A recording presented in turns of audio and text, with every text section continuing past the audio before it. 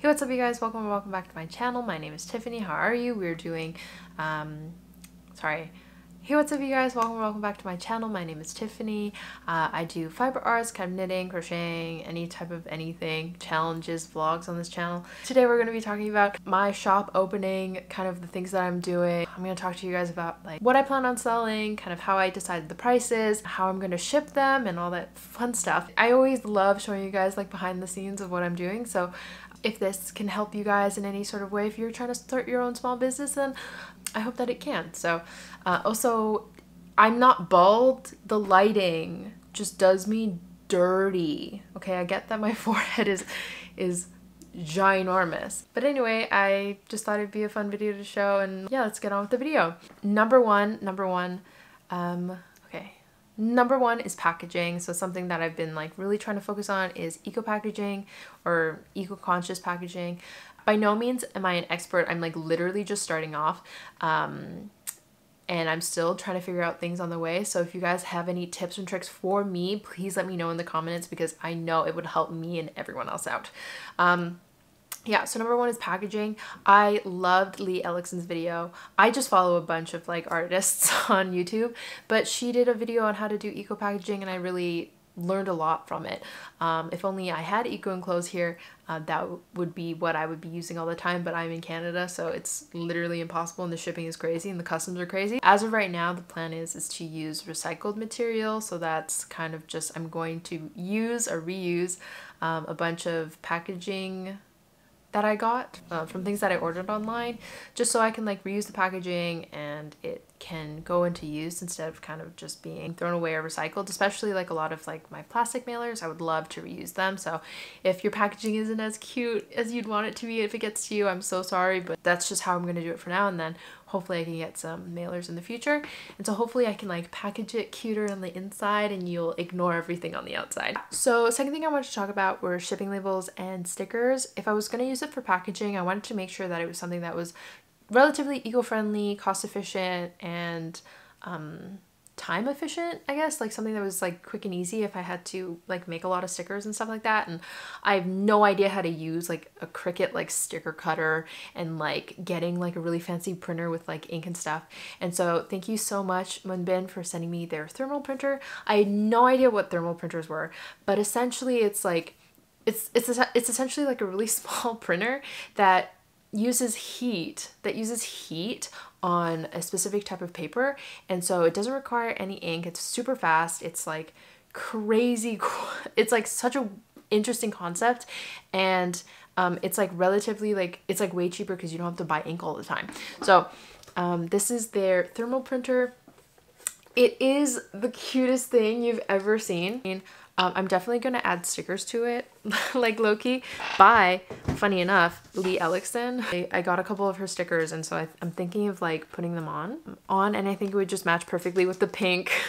I really like it because it's so lightweight, portable, very easy, something that you can have if you have like a small business at home. You can just attach to your computer and start printing right away. All you have to do is plug this into your computer and download a software, which was also super easy, and then you just print right away. It was like ridiculous how fast it printed. There are different types of stickers you can get. I actually got the rounded sticker in white, as well as the shipping label stickers that they kindly sent me, and so I can just use these, and yeah, so I can just create shipping labels and then print them on here and then put them onto like packages and stuff. You can also use like the shipping labels and kind of make them into your own stickers. Like for the amount of them and for the price, it's so affordable in my opinion. Yeah, so I did a tester just to see how it worked, and I made these stickers, which I'm like dumbfounded how I even made these. But they look like this. I made these stickers on, so this is one shipping label, and I'm planning on cutting each of them, kind of like slicing them and using them as just like normal stickers. I really like the idea of a thermal printer because there's just so many endless options you can do. Yeah, the plan is to kind of print my logo on these stickers.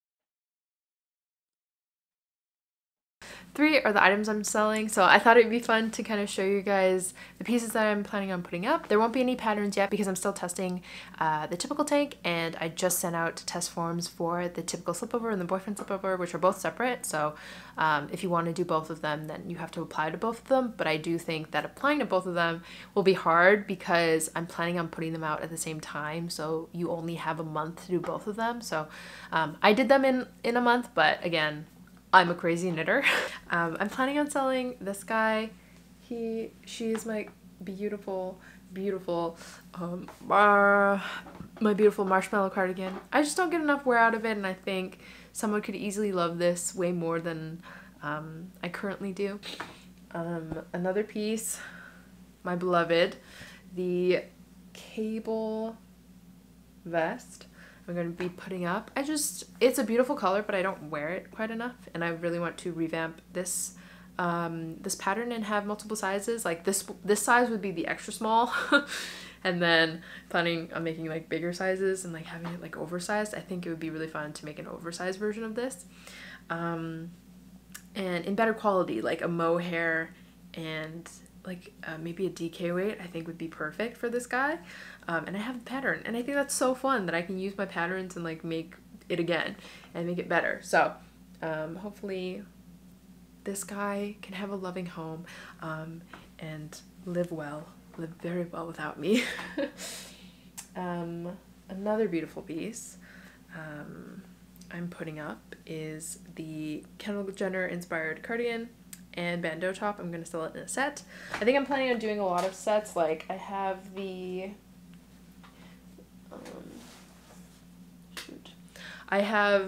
arm warmer and bandeau set. I think would be adorable to sell together, and they all come with beautiful little labels that I got, which is really exciting.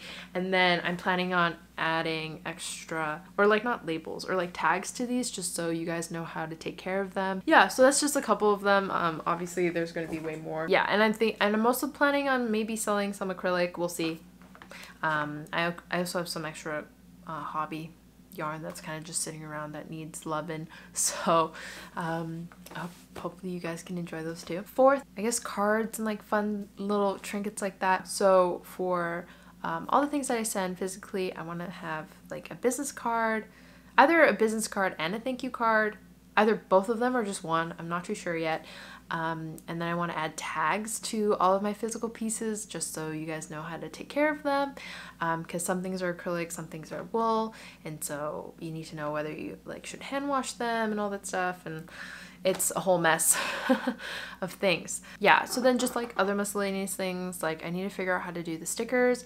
No, I gotta figure out which stickers to get and adding more stickers. And then I also want to sell some of the tags, so if you guys want to use my tags, if you want to use my tags for some of your pieces, you guys can use that too. And so I would love to put it in like an envelope, and so I feel like I would need to include a thank you card in it, so it just have kind of like a base. Yeah, so for like tags and stuff and like business cards, I actually just got cardstock paper. I can't imagine myself getting a lot of orders currently just because I'm not selling a lot, but I actually got cardstock paper just because I find that business cards can be quite expensive to ship it to you kind of pre-made and stuff. Same with like tags, and all that stuff. So I thought it'd just be more cost efficient to kind of get cardstock paper, print it on a printer that my dad has, and then cut them out physically. So I actually have like a paper cutter that I got a punch hole, and I actually got some twine. I can tie each of the tags to each of the pieces. Fourth thing to talk about, I guess, is online platforms. I've been having such a weird struggle with trying to figure out like what platform would be best for me. I have been like doing crazy research on it, just like trying to do trials and things, and initially I was going to go with Webflow. So Webflow is this nice website that kind of Webflow. I use Webflow for my portfolio for UX design, and I thought I could do it for an e-commerce business, but after like fiddling with it for way too long, it just took up way too much time just trying to customize it. And I find that Webflow doesn't really focus on the e-commerce side of things. It's more on trying to it's more about letting you be able to design stuff without having to code. And so I was spending a lot of time just customizing it, but not really focusing on the business end. So I got a lot of feedback from you guys telling me like Shopify, Squarespace, there's like Big Cartel. People were saying Big Cartel was really good. But I ended up going with Shopify. I just think Shopify would be really good. I've just seen a lot of other designers use Shopify, and I think it'd be an interesting platform to learn. And I just find that the benefits just are better and safer, and I just want to make sure that everything goes out smoothly, because I don't even want to worry about tax. I'm like so worried about tax. Like, no one talk to me about that, please, because I'm gonna be so worried. So this is either step 6 or 7, not too sure, but I just wanted to show how I took pictures of my product images. So I just used my phone, really easy, with some good lighting, and then I used Procreate on my iPad. You could use Photoshop, but I know how expensive Photoshop can be, so I just used Procreate, outlined the images with color fill, and it was that easy. I don't have an outro, but thank you guys so much for watching. I hope this was kind of giving you guys an insight on how I did stuff, but hopefully I can improve and keep learning as I go. And yeah, catch me on Instagram, Discord. I post kind of regularly on YouTube sometimes, and we stream on Twitch, so I'll see you guys in the next one. Bye!